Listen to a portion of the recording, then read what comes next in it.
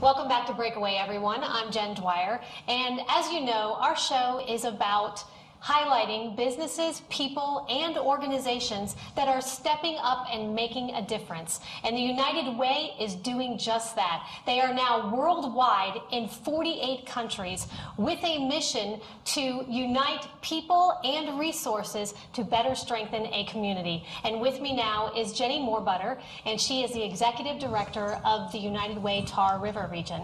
Jenny, thank you so much for being with us. Absolutely. Glad to be here. Now, Jenny, the United Way really does so much to positively impact a community.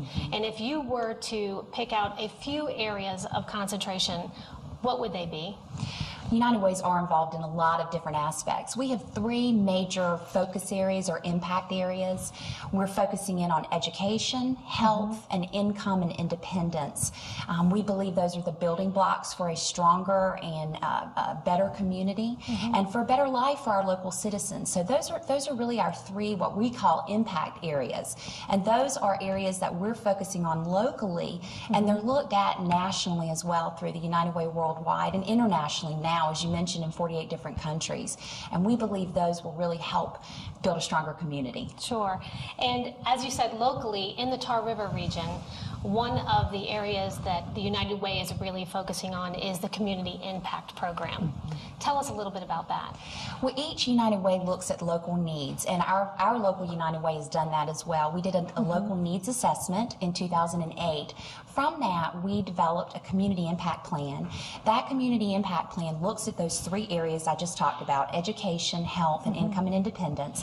And it looks at creating programs and strategies around those areas, linking up with nonprofit agencies that can provide programs that will address the pressing needs in those three areas. And our impact plan addresses how we will look at community goals and target strategies to move forward in those three areas. And it'll set the stage for the future for our local United Way. And Jenny, you mentioned linking up with nonprofit organizations. How is it that the United Way goes about choosing those different organizations to partner with? Each local United Way gets to look at the needs in our own community, which is wonderful. And by looking at those needs, we then will look in the community to see what agencies and programs can best meet and address those needs. So that is how we all choose our local partner programs that we work with. And our end goal is that we're going to fund programs that will target those areas of need and that will help improve our local communities.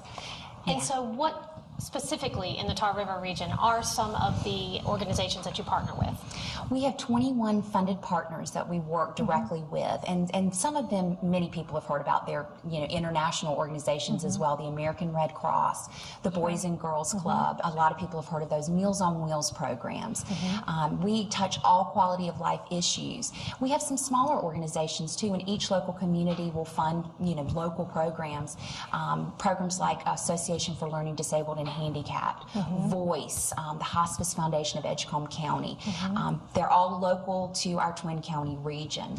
And that's the nice thing about United Way, is that we get to look at the local needs and really make sure that we can choose those programs that are going to best address those needs. And another aspect of the United Way that I found was very interesting was the NC211 program. Tell us a little bit about that. The NC211 program came out of our needs assessment as well. We heard from local community members that our area needed one place where a community member could find health and human resources. And through a phone call to 211, just by dialing 211, or visiting the website, which is www.nc211.org, you can find health and human resources in the Twin Counties. The nice thing is that a number of our counties in eastern North Carolina also have 211, and we can have this available to our local community members free of charge. And in that, Jenny, there is a lot of need for volunteers, correct? So tell us how somebody could volunteer with the United Way. Sure. NC211 is a great resource for that. Not only can you get help by going to NC211, you can also get great volunteer opportunities. Also, you can visit our website, and most local United Ways have volunteer opportunities that you can access. So we'll listen to what the volunteer needs are and help link local members up with those opportunities. And we have students, we have adults, we have a number of people that look for volunteer opportunities. And if you would like to know more about United Way and get involved, be sure to visit their website at unitedway.org, where you can go on there and find out how to get involved in your local United Way. Stay tuned. We'll be right back.